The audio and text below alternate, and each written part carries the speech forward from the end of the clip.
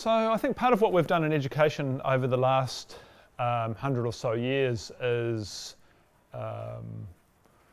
go for this seated, sit there and learn approach. And I think things are rapidly changing, particularly around our younger kids and particularly around our boys.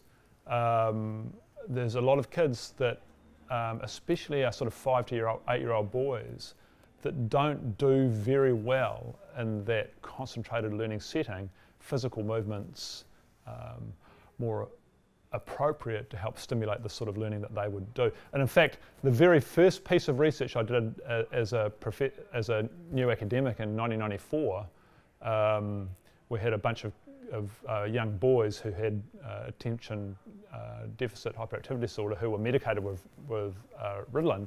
We took them off that medication and we had them simply go outside and do some very active play for 5 minutes every 40 minutes.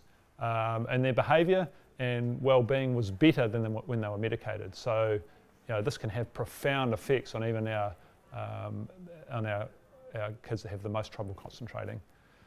And it doesn't have to be just the kids that present with what we would probably wrongly diagnose as problems, but it's for everyone. You're ending up with a more settled environment when the kids are indoors, and you end up with a more vibrant learning situation if you're creative enough when they're outdoors. Physical education is not about sending the kids around the end of the field and back a couple of times while you stand there. Physical education is about integrating movement into a bunch of other learning opportunities.